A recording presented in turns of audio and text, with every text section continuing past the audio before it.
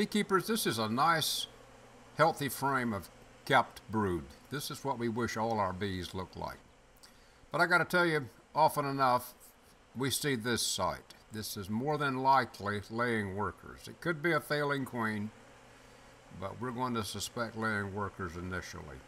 The bullet-shaped drones that are positioned erratically throughout the colony. There's a huge number of drones. There's workers that are overworked trying to maintain this huge population of drones. So you can see these desperate workers trying to nurture and care for this out of balance drone population.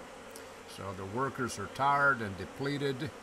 Many of the drones don't survive, so there's a putrid odor that is present about the colony.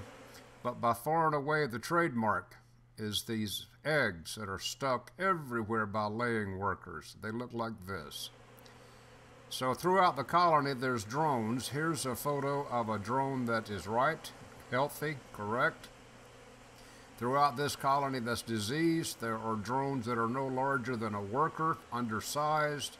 Throughout the same colony, there's drones that are dead. There's drones that are defective in some way.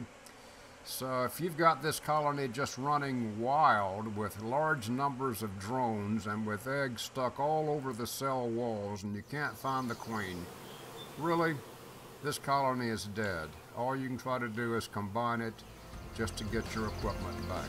This does not really have a happy ending.